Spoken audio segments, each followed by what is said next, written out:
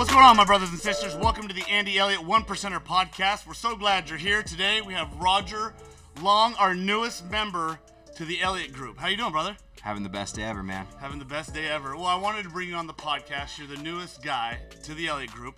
You kind of leapfrogged over a bunch of people that wanted to be on here. We got the Macklins. They're like, what's talking about? Roger's going before us. You got Rai. He was a little frustrated this morning. Oh, He's yeah. like, Roger? And Roger's new. But the reason why I picked you is you have an interesting story. All of our guys have an interesting story.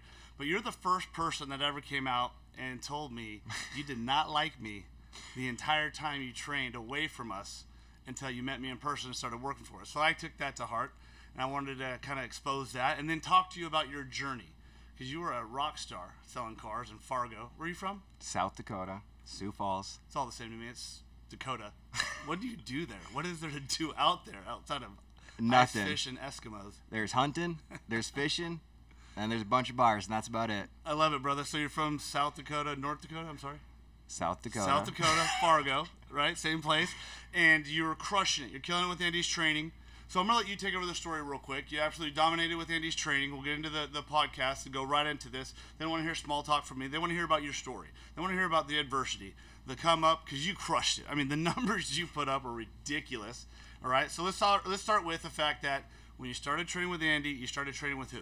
Yeah, it was Ian. So my first month, I only made like $3,500 to $4,000. Okay. And I realized like day one, I was sitting on the lot, and I was like, dude, there's no way in hell that this is going to be my life, and I'm going to sit out here in the heat. Yeah.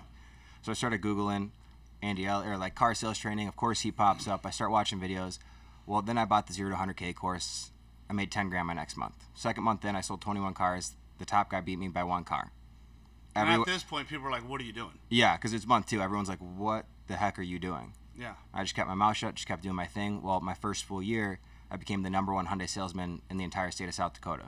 Granted, there's more cows than people, so really, is it that big of a claim? I don't know. That's a good accomplishment, though, man. Because typically, you're not a typical sales guy. Would you agree? Yeah. Your personality type, you're more of an analytical, the way you think. I work with you. You work for me directly now. Funny enough, not liking me to work for me. And the way you think, the way you operate, you're very process-driven. A lot of salespeople just go, they wing it. You like your processes A to Z. So the 0 to 100, then you went into private coaching with Ian Macklin. Tell us about that. Well, Ian just really helped me understand, I guess, when I got stuck, I'd call him, or exactly like you said, I'm very analytical, so I wanted to know these word tracks to a T. But then sometimes we don't get to know, well, what if they say this? And so I'd always call Ian. I'm like, what if they say this? Because I needed to be the guy that was prepared. He's like, dude, sometimes you're just overthinking this. Yeah. Let's just slow down, be yourself, and you'll be cool. All right. So he was just more there to guide me along the way when I started to go like way off course, if that makes sense. And he's pretty hard on you? Oh, yeah. Pretty hard on you. So I got to ask, man, why didn't you like me? Because whenever you'd speak, whenever I'd show up on your calls Wednesday, you'd say things, and obviously I'm a little bit younger. I'm 21 at the time. I was 19 and 20. But you'd say things, and it would make me have to look in the mirror, and I was like, I'm not that guy. Go, shut the hell up. Okay. I don't want to listen to you. Because you really made me have to think about myself, and I just wasn't mentally there yet, if that makes sense. Yeah, of course. So you're younger generation, you're millennial generation, right? Correct. You are the smartest generation. I believe that. Hustlers, you want instant gratification. A lot of your generation wants that instant gratification. You're unique. You did the work. You bought the training. You've invested how much with Andy in that first year? $19,800. So 20 grand. 20 grand. What'd you go make your first year? 300,000. $300,000, and you're crazy. Left Fargo, North Dakota, or wherever you're from, man, in the tundra or whatever, the cold and the heat, or the cold and the ice. You come work for Andy. You trained with Ian. You're close with Ian. You had a partnership and a bond. He was your coach. I know Ian's brutal with his coaching, very blunt, but he gets results. You got massive results. We painted the picture of what this would be like to deter you from coming from the very mountaintop to coming working for us. What's your experience been like working for the Elliott Group now, coming from where you were, the money you were making, to where you are right now? What's that like? I want you to be very upfront and honest. Just tell them how it is working for the Elliott Group. Look, they always try to paint a picture. It's the only group I've known to try to tell you to not work for them. Like, everyone's like, I need people, and they paint this beautiful picture, and you get there, and it's kind of like the grass is greener on the other side. Yeah. Well, these guys are very upfront. They're like, you don't want to work for us. The hours are awful. We'll call you at 3 in the morning. You better be prepared. Well, I said, yeah, that's cool.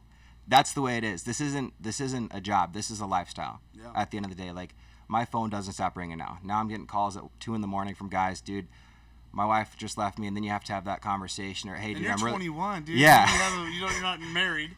But it's the coolest but you thing. yourself that way. It's the coolest thing when you wake up to a text at 5 in the morning because you're going to the gym, and you're like, dude, the conversation we had last night changed my life. That's the coolest, most rewarding thing. But this is truly a lifestyle, and look, you go make 30 grand. I mean, by the end, I was making 30 grand consistently. It was like clockwork. I showed up when I wanted. It was the coolest thing. Everyone's like, oh, well, I'm on A. I got the A schedule, the B schedule. Why the C schedule? I'd show up, I'd make calls for 2 hours, I'd dip for 3, and I'd come back, I'd sell my cars, and I'm out. I could do what I wanted. And now it's like, I got to work 18 hours a day to even stay afloat. Like, I'm just getting my teeth kicked in left and right. Yeah. Why do you think that is? Well, I think it's something that a lot of people struggle with in sales. Because you go to a new job, obviously the Elliott Group's a bunch of alphas, the best in the field, right? Yeah. All of us were number one at what we did. So then you go and you struggle, and then you have to like try and refine yourself. And I tried to become someone I wasn't, and I'm realizing that was the mistake I was making, and I was hired to be myself. That's 1,000% why we hired you. Even though I found out you didn't like me before we hired you, I was like, I'm going to have some fun with this guy. This is going to be a blast, kind of reshaping your life. Because I got to take you from where you are and get you to where you need to go very fast and as fast as possible. Because you're not going to make 30 grand a month out of the gate with our company. It's not possible. Superstars come here and they break. And so now that you've been through the process from selling cars, being a high-level producer, and really finding out what you're about, what you're like with your personal relationships within the company, how would you define yourself and kind of what this has been like for you as you've evolved to a more elite version of yourself? Because you're not there. We got a lot of work to do. We have a lot of skills to instill in you. But what's this change been like for you? Are you enjoying this process? Are you enjoying this relentless pursuit that Andy has us on? I love it. I wouldn't give it up for the world, but I would say it's a never-ending boot camp. Because to truly work here, I mean, look behind us. It says elite sales training. Well, we got core values here, and you look at them every day, and it's like, well, did I really outwork everyone? And when I say outwork everyone, I think, did I outwork everyone in the world? Mm-hmm. Because I know that there are people out here, other salespeople that want to be a part of this team, and some of these guys are coming for me. Yeah. And the second I start to let off that gas, it's game over. Yeah. And I'm not going to lose this over me not being the hardest working. So then it's just really a never-ending thing, and it's like, it's not just getting better at selling, it's getting better at a personal relationship. And it's like, if that ain't right, then you're not going to be able to sell right. So it's this like never-ending loop, and like, am I in the best shape ever? Do I look like a Navy SEAL? Not yet, but we're getting there. Yeah. I've lost a ton of weight since last time we were in Mexico. I'm getting a lot more defined, and it's like, you go to the gym, then you come here, then you go home, you have your relationship, but like, then I got to keep working at the end of the day. So it's just never-ending, and so it's, like I said, a never-ending boot camp, but I love it. Okay, so I have to ask you this. Now that you have this new skill, this mindset, because all I'm putting you through is what Andy put me through forever, since I met him 2.5 years, going on our 3rd year together, but the boot camp lifestyle. And it's defining your destiny. It's the destiny by design is what we call it, right? Because we're going to define and we're going to design our destiny, our lifestyle, these hidden little tricks that we can pick up along the way to have the life that we want. You're here now. Mm-hmm. You're running completely differently. You're elite. You're moving forward. You would go back and sell probably, double the cars. What would you give? Well, it would be crazy, right? If you think about going back into the automotive now after you've been out with Andy for just a short period of time, because you see it now. It's real. It's a takeover. It's amazing what you can get your mind and body to do when you're constantly put into the flame and forged into what we're forging you into. You go back. No, let's not do that. You don't go back. What advice would you give to your people that you coach now that they can see you, let's say, on this podcast, to see it more real, that you came from the raw, I mean, you were on the mountaintop, bro, to getting your ass kicked every day, because you do. I know you're going to make about, $5 grand this month? Yeah. Okay. And probably next month you're going to make that. And you're learning, and you're growing, and you're scaling, and I see you coming that hardened, not hardened to be hard, but that hardened shape, that exoskeleton we're putting on you to strengthen you. What advice would you give to your people selling cars to help them become more efficient and better? Well, I think a lot of us say that we're so busy, and Andy always breaks us down all the time. They go, look, you're working, 10 hours a day. You work 5-6 days a week, so you're working 50-60 hours. That means you're working about 200 to 240 hours a week. Yeah. Or a month. And then it's like, dude, you sell 10 cars. It takes 2 to 3 hours to sell cars, so you really have 180 to 210 hours that you're sitting there. Okay, repeat that so you understand. Break that down again for them. They're working literally 30 hours a week at 10 cars a month. Yeah. 30 cars a month. So if you're selling, 10 cars a month, You're working, if you break down the hours, You were truly working hours. 30 hours. Okay, like break that down again, because they need to understand that. That's very good math. I love that. You really need to look at what you're doing through the day. A lot of us say we're busy, but we're not. We have filler activities. We're playing on our phones. We're having that conversation at 10 o'clock. Hey, what are you guys getting for lunch? You circle back 3 times before it's 11:30, and you've wasted an hour and a half of your time. Yeah. If you sell 10 cars, it takes 2 to 3 hours to sell a car on average. Some are going to go longer, some are going to go shorter. So take the number of cars you sell, multiply it by 3 hours. If it's 10, that's 30 hours. If you work 10 hours a day on average, times 6 days a week, that's 60 hours a week, times 4 is 240. So you're truly only working 30 hours, which means you have 210 hours where you're sitting there. What are you doing in that time? Are you getting better? Are you working towards selling a car? Or are you actively selling a car? You should only be doing 3 things. Yeah. Why are we having an hour-long conversation about what we're finding for lunch? And I can say that because I did it. I've been in your guys' shoes. I know what you're doing right now. Yeah. You're probably watching this at work, so you don't have to be making calls because you don't know what to say on the phone. Okay? Look, dude, I know where you've been. I love it. I love it. So where you're going, I'm going to take a step back. When you were selling cars and you got into the industry, the 0 to 100K was your starting point. Mm-hmm. How long did you go without a coach? I would say, so I bought the 0 to 100K my first month, Mm-hmm. and I got really ingrained, just like you said, I'm very analytical, and I tried to follow it so process-orientated. Yeah. And I didn't sell a car, and I was like, screw this ain't right. But what happened is it's just like I talked about earlier, I was trying to be Andy Elliott when I was selling these cars, and I realized he always says, you're not a first-rated version of me, you're a first-rated version of yourself. Powerful. And so I took the content, and I said, okay, well, these are the right questions to be asking. So then I took them, I molded it to me. I would say at the end of my second month is when Ian really got involved in my life, and then from there he trained me for a year and a half. Okay. And what was that training like? What was his? What was your regiment with Ian? What was that like? I would call him when I got stuck. I wasn't a guy that Ian needed to call and babysit. I would call him when I needed. Explain that to me real quick, because you see it. There are people that we work with. They have this expectation. You need to call me. Like, you need to check in all the time. Like me, we need to call you. We need to check in with you. We're not working with car salesmen, are we? We work with automotive business professionals. That's what we call you. That's what we train you like. That's what we teach you. That's what we instill in you. So you were the one right out of the gate. You don't need to call me. You don't need to babysit me. But you would reach out. Correct. Why do you think people don't reach out? Like, they don't reach out to me. They don't reach out to you until they're crumbling, burning down. Day 1, they have a bad day. Day 2, they're crumbling, and then they'll call us on day 6 after the meltdown.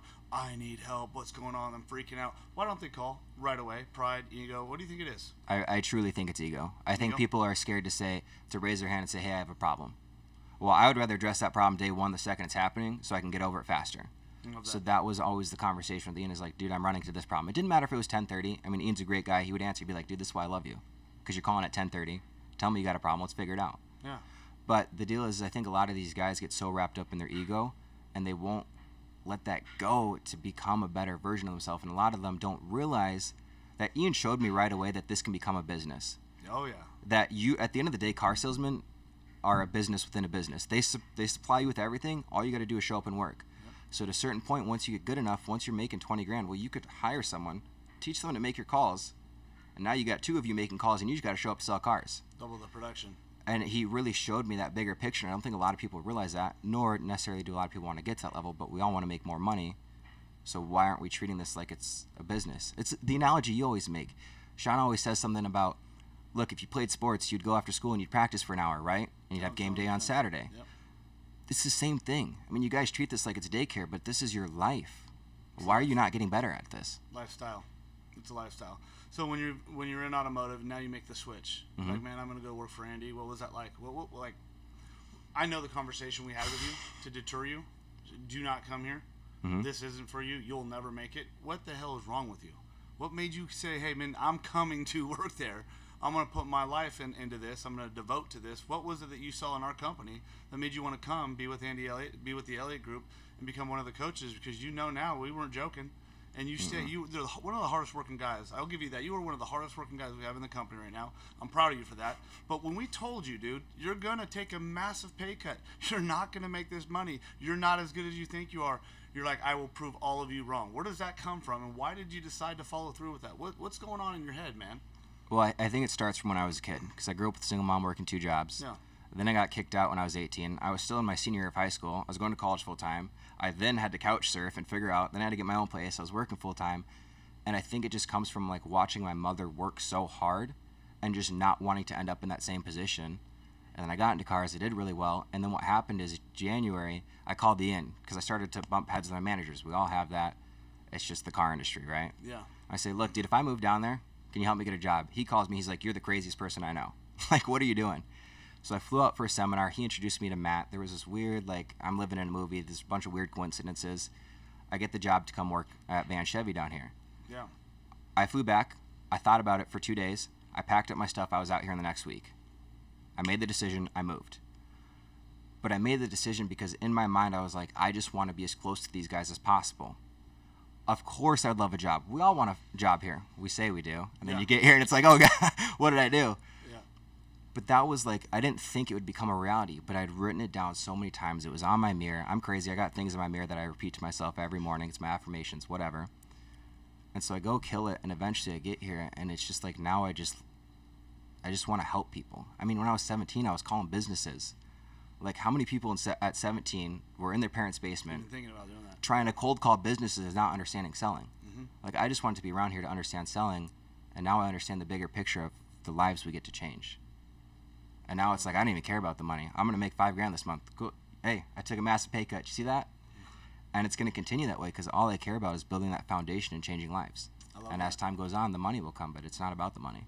I absolutely love that. And I forgot that. So I forgot this. So tell us a little bit about that because you went to Van Chevrolet. Van Chevrolet is a client of ours. Yeah. And you were so indoctrinated into Andy Elliott training. The GM, Matt, reaches out to Andy and says, hey, dude, you got to take this kid on. You got to at least give him a shot, right? That came from a GM.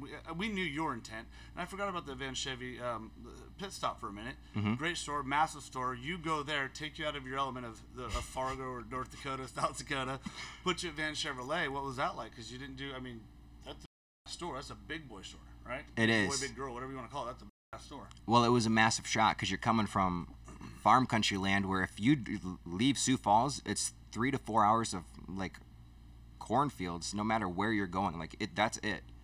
So then to come down to Phoenix where there's over 1 million people, you're in a big store, and just like I did here, I started like halfway through the month.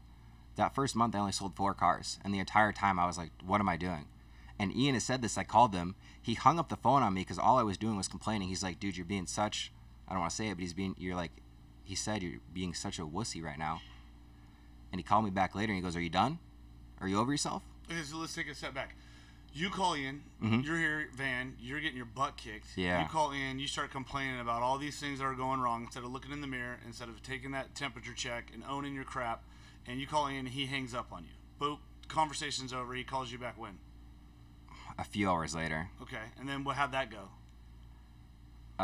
He really checked me. He goes, dude, are you done?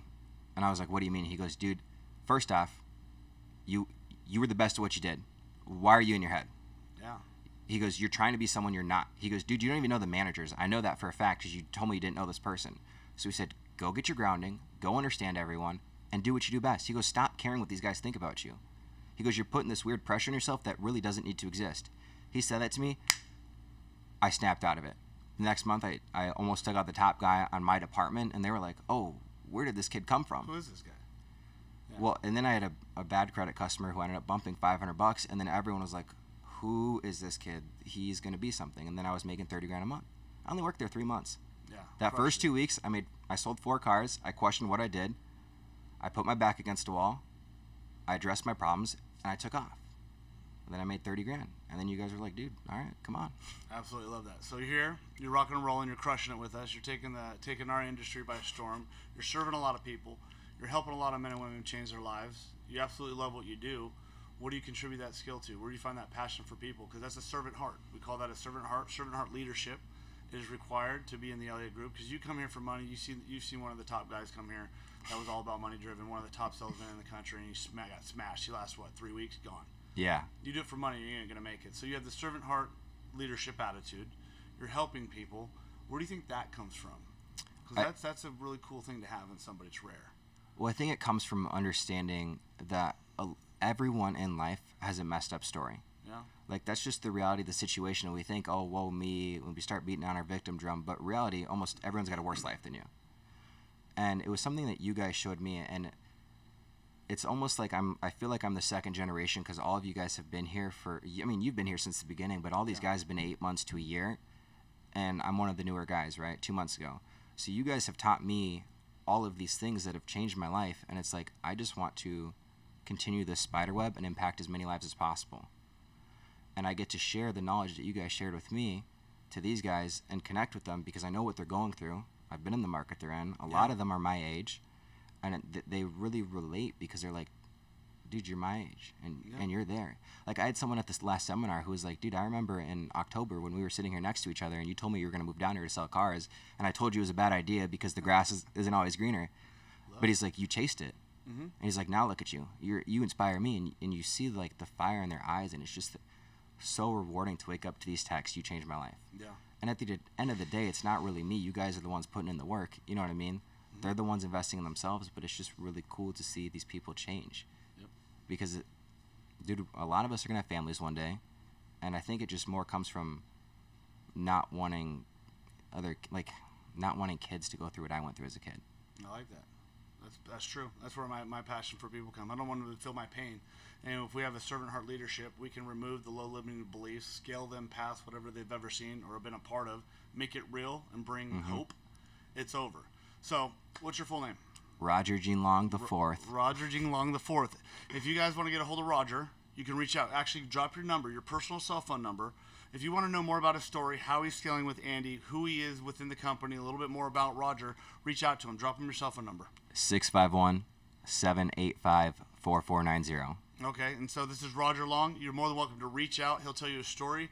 He's a master at posting cars, writing ad copy, really good at what he does. Servant heart leadership. He'll take care of you. He'll absolutely help you dominate the game. Roger, do you want to leave off with anything? Dude, and I'm just going to circle back to this one last thing. This is why I didn't like Sean in the beginning. You guys really need to go look at yourself in the mirror and ask yourself, what am I doing? And when you can address these issues, I mean, Sean told me the other day, he goes, dude, you're an enigma. I don't understand you. What did I do that night? I went home. I studied from a guy that Sean said he studied. I gave him a test back the next day, and I said, this is me. Figure me out so we can address these problems. Took action. You guys need to stop sitting on the sidelines, and you need to start taking action. Let's go. That's it. Just start doing things. All right, my brothers and sisters, you know the drill. Rewire your minds. Let's go get paid what we're worth. We'll see you on the next episode. Well, you made it till the end of the video. You're a true 1%er. I've already got your next training video lined up and ready to go. Click on it. Before you do that, like the video, subscribe, make sure you set your notifications. Every single day I drop out free, F-R-E-E, free training videos for you. Click on the next video, and by the way, if you loved it, share it with a friend. Do that for me. Thank you so much. Let's kill it.